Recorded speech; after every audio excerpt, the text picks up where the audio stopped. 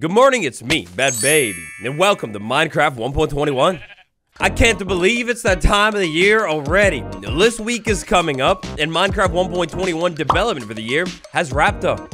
From tough bricks to a brand new, beautiful structure, there's a lot in 1.21. Down below, you let me know, what's your favorite feature in the update so far? While you're headed down there, do me a quick, huge favor and tap that like button, subscribe if you're new, and let's do this. No pun intended, but we'll start in a tough spot, with Minecraft to tough. It's valid here because at long last, Minecraft has added a tough block to Minecraft the Bedrock Edition. Okay, what I actually meant to say is tough staircases, tough slabs, and tough walls, they're finally making it to the game. I have no clue how I messed that one up. Crafted just like how you would craft any other staircase, slab, or wall variant, you could use the stone cutter or you could use the crafting table. And speaking of crafting, if we take tough and slide it into a crafting grid 2x2, we get Polish Tough. Polished Tough is a brand new, newest, toughest polished block in the entire game. Just like with the OG version of Tough, we also are going to look at polished tough staircases, slabs, and walls as well. It's got me wondering, what about polished andesite wall, polished granite wall, or heck, even a diorite one too. Another absolutely stunning tough block that we can craft is the chiseled tough block. Look at this thing. This hints at the mod that this thing is like kind of directly related, based around. The top of it has this cool little swirl. The bottom of it, same swirl. It's pretty nice. The side of it, you got like a breeze, a wind thing going on. Wait, hold up. Did somebody say breeze? All right, more on that in a minute, because next up we have Minecraft's new, maybe, perhaps, possibly most beautiful brick. I mean, you let me know how you feel on this one, but I don't know. That's a clean looking texture. We also, of course, have brick staircases, brick slabs, and brick walls as well. The sounds for these blocks, that's a chef's kiss of a sound right there. It's beautiful. Last but not least here for the tough family, we've got chiseled to tough bricks. The top of it, I can't help but think I have like a brand new ore block, almost like a diamond block or something. Every single time I see this top texture, it's clean. The bottom side, the same exact thing. All the other sides is this cool like squiggle thing. One of the things that I'm most excited for when it comes to all of these new tough blocks is how amazing it's going to be to get to build with these things. Like, for example, we could combine these two and like they just flow together seamlessly. It looks really, really good. Alternatively, you could do like, I don't know, bricks and the squiggle, and like the bricks right there, they're like the same brick, so it kind of works out nicely. Maybe mix a couple breeze blocks in there, and again, because of that whole squiggle thing going on, like it looks good. This is one of the most versatile building block sets of all time, coming to the game in not too long. It looks so good. Theo, but this block, that block right there is the brand new chiseled tough block, and that hints at the very next feature I'd like to dive into. This feature, oh, it's a dangerous one, it's a bad one, but at the same time, it's kind of beautiful. We got a brand new mob, the first of two known ones right now. Of course, for this one, I could be talking about none other than the brand new, beautiful looking breeze mob. Look at those eyebrows, the yellow eyes. That's a liver condition for sure. Look at that thing. Ah, that looks absolutely amazing. The whole tornado thing, the rods floating around, kind of relating to a different mob. We'll talk about it in a minute, but yeah. The texture of this mob, even the bottom of the head, you're never going to see that thing, but it all just looks so good. The breeze is Minecraft's newest elemental bad boy.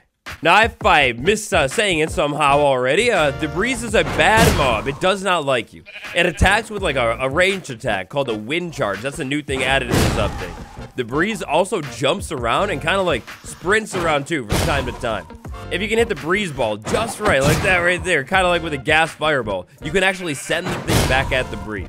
One of the big things when it comes to combat with the breeze is the whole wind's knockback thing. If the breeze ball hits something near you, but not you, you just get like knockback, you get pushed around. If it hits you on the other hand, it'll deal you a little bit of damage. Crazy thing about the breeze is it likes range, but it doesn't matter because of the wind around it. It's kind of protected from arrows, basically. The only way to hurt this thing with like range is time it perfectly and hit it with one of its own balls. Now, right now, the breeze, it actually doesn't have very much health at all, and actually, unfortunately, when you do take this thing out, it doesn't have a drop either. Just like with the rest of 1.21, we'll definitely end up seeing more of this guy and more to it a little bit later on.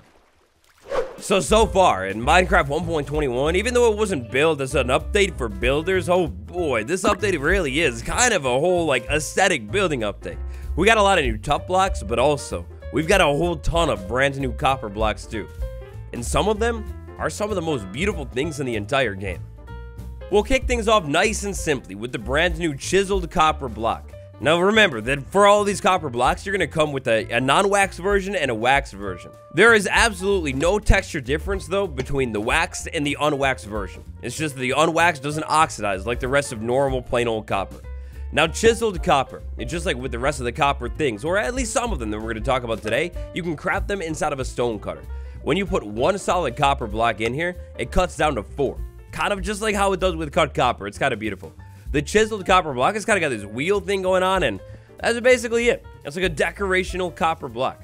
Now, some of these things, like the Breeze, or this next block that we're going to talk about, they have a lot of depth. If you like a more in-depth guide on any of the 1.21 features we're talking about today, call it, request it down below. Anyways, the copper grate block. The copper grate block, no pun intended, maybe pun intended. This block is a great looking block. Now, just like with chiseled copper we talked about a second ago, the copper grate block cuts into 4 versions of it when you make it in the stone cutter. It's amazing. This makes it really, really nice and, like, pretty affordable for building. Speaking of building, first and foremost, the copper grate, this beautiful beauty, and the wax oxidized versions of it, is probably mainly for building, but it does have some other cool properties we'll talk about too. A great way to think of this new copper grate block is sort of like the glass for copper. When you place this thing down, you can see through it. The inside textures kind of connect there, and it looks really, really good. Make a nice solid window out of that or something. However, here's the thing. Unlike glass, the copper grate block, it kind of has a little bit more to it. When it comes to waterlogging, because after all, this block does appear to have an inside. Oh, absolutely. 100% you can waterlog this block. Kind of even more cool, when you waterlog this thing, the water is contained within itself, at least on Minecraft Java. If the thing is fully submerged underwater, the water fills in all the way when you waterlog it. Another nice thing about the copper grate block, you notice what's going on here, or should I say maybe down below the copper grate blocks? Aha, yes, the light's the light all the way through the block, and actually, it's a non-spawnable block as well.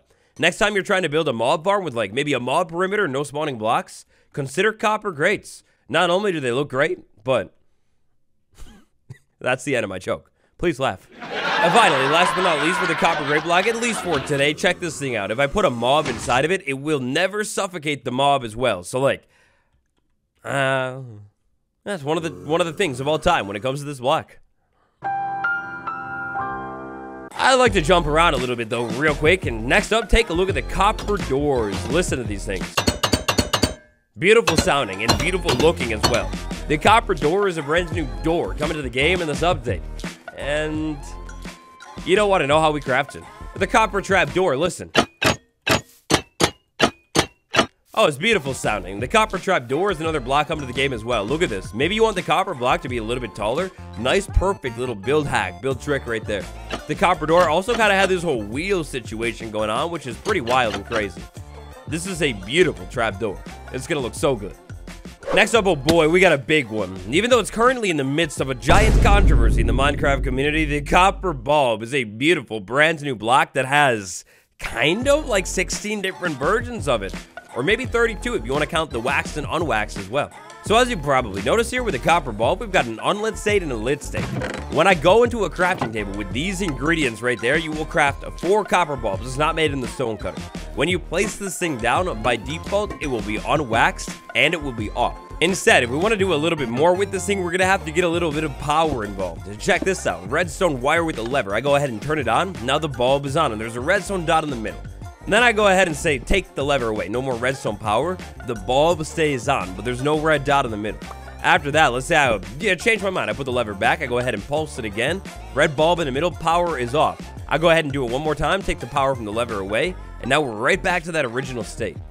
The copper bulb is kind of like it remembers the redstone pulse and keeps it. The power will stay on, even if you take the active power source away. Another kind of neat thing about the copper bulb is how it takes and handles power. If I have a lever in the middle, I will only power that one. Meanwhile, the other lamp in the game, it'll power all of those adjacent blocks as well. Another cool thing is the amount of light that this thing gives off. Look at this. In the middle of the night right here, we can see the fully oxidized copper bulb is very, very dim. The less oxidization this block has experienced, the brighter it's going to be. The brightest version of copper bulb is all the way up at 15. The dimmest, it's down at 4. This one is 8, and that's 12. If you're a stoner, the copper bulb is going to be one of those features that's crazy useful to you in the next update. But where do we find this thing? Haha. Armadillo. Now, the armadillo isn't where you actually find the copper bulb, believe it or not. I just needed to remember to put the armadillo in the video and the armadillo scoot as well. I didn't have a better spot for it, so we'll talk about it right now real quick. The only 1.21 feature that we currently know about, but do not have in-game, is going to be the armadillo. The armadillo was Minecraft 2023 mob vote winner. The armadillo, when added to the game, will drop armadillo scoot. We can make that scoot to make a dog armor, a fursuit, that will be added to the game in Minecraft 1.21 as well. But, like I said, it's announced, but it's not here yet, so, yeah, I figured I'd throw it in the video. Anyways, copper bulb.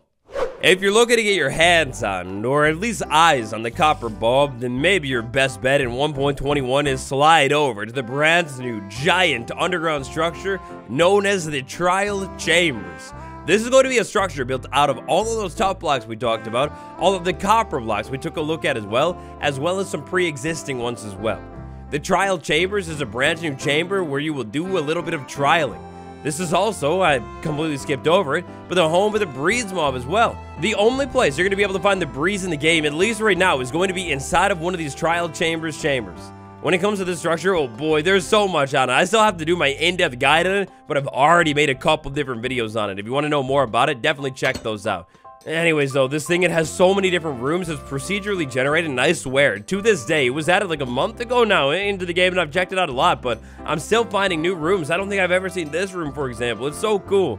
Inside of the structure, you're going to be able to find some not so great loot right now, including sometimes loot inside of these pots as well. It's pretty cool. In the devs' own words themselves, the structure is currently unfinished. They are working on it. They're going to make it like nice and finished by the time it's nice and finished. The structure is so cool. It's procedurally generated and it's randomized and everything like that, which means basically every single time you find this structure, it's going to be laid out completely differently. To make it even better, the structure isn't like an ancient city or something like that that's insanely rare. You should be able to find the Trial Chambers like relatively commonly under the ground. Another pretty low-key fire thing about this structure is when it intersects with a cave, look at this. You kind of get like a, of course, like a big cave, but like a whole city thing going on as well. It's so cool looking. This thing was described as like the upgrade to dungeons, but to me, this is more like the upgrade to strongholds. Inside of the Trial Chambers, you'll find these things called Trial Spawners. And the Trial Spawners, when you get close enough, they activate and basically spawn in some bad mobs. There are a lot of different bad mobs. This is like the most dangerous one. Terrible situation to be in without armor. There's a lot of different bad mobs that can like pop up inside of these structures. Also on the walls, don't know if you can see it over there. Or saw it over there. Dispensers. This thing is laced with traps all over the place, but at the same time, it's also laced and rigged with treasure as well. Definitely feels like a lot of other aspects about this thing is unfinished currently as well. For example, the Breeze mob and this weird poison skeleton thing too. There's a whole lot to the Trial Chambers. I could talk about it all day, but I mean, look at this block right here. I'm so excited. I can't wait for its turn to be talked about, so I think we need to move on. This block right here is the Minecraft 1.21 crafter. Minecraft's very first auto-crafting block added to the game. It's a new redstone component. It's one of the biggest redstone components to be added to the game in probably literally years. Combine this with the copper bulb, and this is the perfect update for redstoners worldwide. Another kind of neat thing about this brand new workstation block is this is the first block to actually use a crafting table in the recipe for this block. We're going to need a crafting table, a dropper, a whole lot of iron, and a little bit of redstone. This makes this a medium expensive recipe. When you place it down, this block is rotational. The face is always going to face you. And that could be up, that could be to the side, that could be to the other side, whatever. Sliding on into the crafter right here, we'll find an interactable UI. It's basically a crafting grid, an arrow, and then an output slot right over here. If I say went into this thing and tried to craft things myself, it's not going to work. You can't like manually craft anything inside of the crafter. Instead, if you want to craft anything over here, like let's say, I don't know, staircases or something like that, you're going to need to do it with a little bit of redstone. So over here, I built myself a handy little clock. It's going to spin around and pulse the crafter. Oh, whoops, hold on. We got a little clock going over here. It's going to pulse the crafter. When the crafter has signal, the block kind of like lights up on the back over here. But because nothing's inside of the crafter, nothing is going on. Also, inside of the crafter, when it has power, the redstone arrow lights up as well. Up top, I've got that, and in the crafter, I've got these slots locked right there. As soon as I add a hopper to it right here, it's going to funnel blocks into it. When the blocks are filled out and it gets power at the right time, just like that, I get staircases. And listen. It's real quiet, but it has a nice sound too. The sound is intentionally quiet in case you have a whole like factory of crafters. Now, another cool thing about this thing is if I put a container in front of it, it'll craft things and automatically spit those things into the container. No hopper required at all. However, on the other hand, let's say I wanted to maybe string the staircase into something else. Well, you can put a hopper right there and it'll work like that. I did a whole video taking a look at 50 different uses for the crafter. I highly recommend checking that video out maybe next if you want to like learn more about this, all the potentials and everything like that with multiple crafters strung together and yeah, cool farms, builds, everything like that. Long story short, this redstone boy over here completely revolutionizes Minecraft farmings. You can actually automatically make blocks now, like kelp. Next up, throwing it back to the trial chambers, a brand new spawner. Listen. One of the most beautiful sounds of all time. The break sound too. Oh, it's gorgeous, it's wonderful. However, you probably won't be breaking this thing in survival because it has no block to mine with, and it mines insanely slow. It'll take like 5 minutes or something like that. Instead, with this spawner, you're meant to find it in the wild and take the challenge on. In creative Minecraft, you can use a spawn egg on it to actually like log it with a mob and start a different kind of challenge. Maybe a slightly more inhumane, unethical challenge. I don't know, the devs wanted me to do the axolotl trial. Now, last but not least, for 1.21, and keep in mind that this is only the first half of 1.21. The first half of 1.20, the half that we saw at Minecraft Live, was like literally just bamboo camels and chisel bookshelf or whatever. The very final thing that we have in 1.21 right now is so mysterious. It's called the trial key. You get this from sometimes successfully completing one of those trial spawner trials, or rarely inside of those pots inside of the structure. The key sure looks like it has the same exact face on the actual key itself that the spawner has right there, but if we try and interact with the spawner, whether it was placed in creative or not, nothing happens. The actual use for the trial chamber key is 100% unknown currently. Ayo, cutting in here while I'm editing this video, this is me, Editals here, to say I kind of almost forgot something. We have a couple honorary mentions when it comes to this update and like when it might come to the game. The developers, they have not said if these other experimental features will come to the game in 1.21 or when. Maybe it'll come before, maybe even after, but bundles and villager trade rebalancing. Experimental villager trades and bundles might be in 1.21, but we don't know. Because these two topics are entirely their own thing, especially the villager trade rebalancing, I'm planning on making like a different, more dedicated video a little bit later on, so keep your eyes out for that. When it comes to these villager trades, there's like specifically so much here, like brand new maps, new structure locating functionality, and they're pretty big. They might be in 1.21. It's not sure. So with all of that, that's gonna mean Minecraft 1.21 right now is gonna look something like this right here. Already, this update, I believe, is bigger than 1.20 at the same point. We got so many beautiful new useful blocks, a lot of cool redstone functionalities, and that wonderfully massive structure as well. That is just about everything inside of Minecraft 1.21 right now. Right now, I'm running a hardcore Minecraft 1.21 series where we check all of this stuff out in survival Minecraft. And for the occasional extra bonus content and world download, tap the join button and consider becoming a member today. Until next time, it's been me, Minecraft's most handsome. I'll see you tomorrow. Goodbye.